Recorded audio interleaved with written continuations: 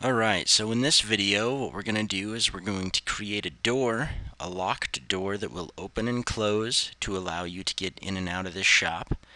Because it's locked, we're also going to create a treasure chest that contains a key that will allow you to unlock the door so that you can go in and out. We're going to begin by going up to the database. We're going to open that up and head over to the items. Now once you're on the items, we're going to hit change maximum down here at the bottom. We're going to increase that to 17, and that'll add a blank item for us to play with.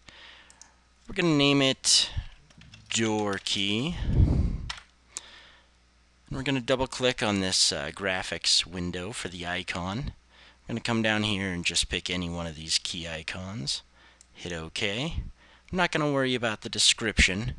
We are going to change the item type to key item, the consumption to no, the occasion to never, and the scope to none.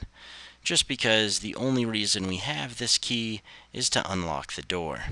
Once we created that, we're going to hit apply to save the changes, and OK. Now we're going to head over to the event layer. We're going to right click where we want our chest, go down to quick event creation, and over to treasure chest. Go ahead and click on that. We're going to change the graphics so that it looks like something that would be outside of an armor shop, weapon shop. We're going to use that crate there. That looks pretty fitting. We're going to select item, and we're going to use the drop down box to select the door key that we just made and hit OK. So now we have a treasure chest that contains that key that we just made. We're going to come over. We need to add a door so that that key goes to something. Go ahead and right click where we're going to make our door. We're going to go down to quick event creation and head over to door. That door graphic is just fine. We're not going to worry about the destination because we're actually going to be deleting the transfer part of the event. So go ahead and click OK. Now we have a door here, but it's not locked and it transfers the player. We're going to right click on that and go to edit event.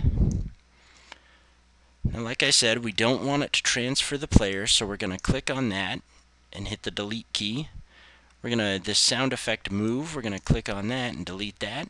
And the set move route player, we're going to delete that as well. So what we're left with is play sound effect open and set move route this event, and then a bunch of turns, which will animate this door to open up. This is exactly what we want. We're going to come up here to copy event page, click on that, and we're going to paste it 3 times. 1, 2, 3. And that'll give us 4 tabs that are exactly the same for this door. We're going to start with tab 1. Under conditions, we're not going to have anything clicked because this is the default door. Now this one, we're going to come down and change it to action or trigger for action button. Now we don't want the door to open right now because it's locked. So we're going to delete this move route. We're going to right click on that sound effect and go down to edit. Because we don't want it to play the open sound effect, we want it to play a sound effect kind of like a knock, I guess, because it's locked. So we'll hit OK. Then we're going to right click below that and go to insert. Under tab 1, go down to message and show text. We're just going to type in locked to let the player know that that's locked with an exclamation mark there. And we're going to do dim background and show it in the middle. Go ahead and click OK. And that's all we're going to do for tab 1. So the default, when the player walks up to it, it'll say locked. Let's head over to tab 2. Tab 2, we're going to mark the condition as an item. Use the drop-down box to go down to the door key. So this tab will become active once the player has the door key. We're going to leave the graphic as it is, and we're going to come down to trigger, and we're going to change that back up to action button, because we want the player to turn the key once they get it. We still don't want the door to open, so we're going to delete that move route, and we don't want it to play the open sound effect. Instead, let's right click on that and go to edit. We're going to scroll up here until we see key. We want it to sound kind of like they're jiggling a key around in there. So hit OK. Now we're going to right click, we're going to insert. We need to tell the player that it's unlocked. So go ahead, tab 1, message, show text. This time it's going to say unlocked with 2 exclamation marks because they deserve it. They unlock the door. And we're going to do dim and middle for that as well. And hit OK. The other thing we're going to do is we're going to take that key away from the player. So go ahead and right click below that, go to insert. Going to come over here, tab 1 to party, to change items. Click on that. We're going to use this top drop down to go back down to the key that we made, door key. The operation won't be increase, we are taking it away. So it's decrease 1. They only have 1, so we're going to take that away from them. Then the last thing we're going to do here is we're going to right click, go to insert, still on tab 1, down to game progression and control self switch. Click on that. We're going to turn self switch A on. Go ahead and click OK. And that's all we're going to do there. Let's head over to tab 3. In tab 3, the conditions will be self switch A is on, which we turned on at the end of tab 2. Now for tab 3, we're going to leave it player touch because the door is now unlocked. The player no longer has the key. They can walk in freely. So we are going to leave all of this the same. It's perfect. It plays the open sound effect. It moves the event. It turns it, animates it so that it looks like it opens. All we got to do here is right click below that and go to insert, tab 1 still, down to game progression, control self switch. We're going to use the drop down to pick B.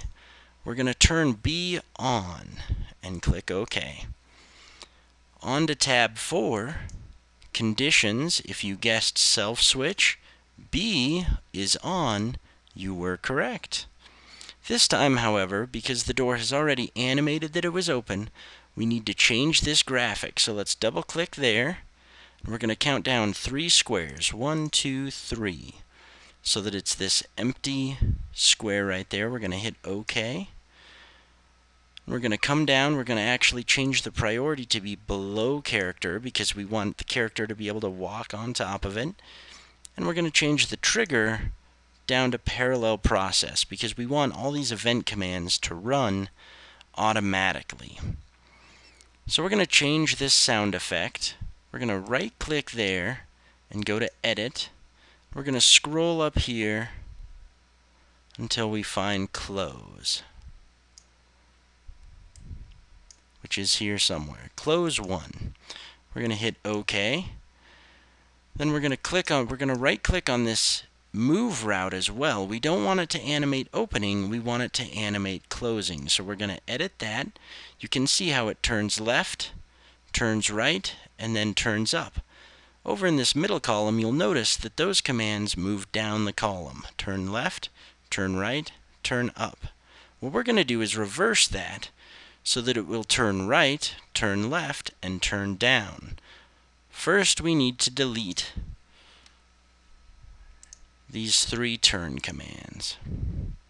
Then we're going to click back up on the top, and we're going to start at turn right. Click on the next wait 3 frames, turn left, and click on through on and turn down. Now that will animate the door closing. However, once the door is closed, you don't want the player to be able to walk through it. So go ahead and click on through on and hit the delete key. Head over to the 3rd column and down to through off. And that'll make it so that the door can now be ran into by the player. Go ahead and click OK. We need to turn off. Go ahead and right click down here and insert tab 1 down to game progression, control self switch. Once the door animates being closed, we're going to use this drop down box to turn off self switch B. And that'll take us back to tab 3. Go ahead and click OK. Now the last thing we need to do here, up at the very top, you're going to want to right click on Play Sound Effect and go to Insert. We're going to go to tab 2 this time, over to Timing, and to Wait. And we're going to have it wait 90 frames before it continues running the rest of those event commands. So go ahead and click OK. And that'll wait 90 frames before all of this starts happening. What that'll do is just allow the player time to walk through the door before the door closes automatically. If you find that 90 frames is too long or too short, go ahead and adjust this to be more frames if you want to make the delay longer for the door to stay open longer, or adjust it down if you want it to close faster. So we're going to hit Apply and OK, and that should be our locked door. Let's go ahead and hit the Go button and see how it worked. So we come up. Even by pushing up, we can't interact with the door. We have to hit the Go button, and it says Locked. So we're going to head over here to this chest. We're going to hit the Go button, and we got the door key. As you can see, it is now in our inventory, not under items, but under key items, and we can't interact with that at all, because the whole purpose of that key is simply to unlock this door. So we come down, and again, even though we have the key item, just by running into the door, nothing happens. However, once you interact with it, it is now unlocked. Now that it's unlocked, you'll see that that key item is out of your inventory. You'll also notice that you can now go in the door freely. The door will close behind you after 90 frames, a second and a half. You can walk out. You no longer need that key because it's unlocked. You can also use the action button to interact with the door if you don't want to walk in. And that's how you make a door, a locked door that you can walk in and out of. I hope this video was helpful, and I hope you guys enjoyed it. Maybe we'll see you next time.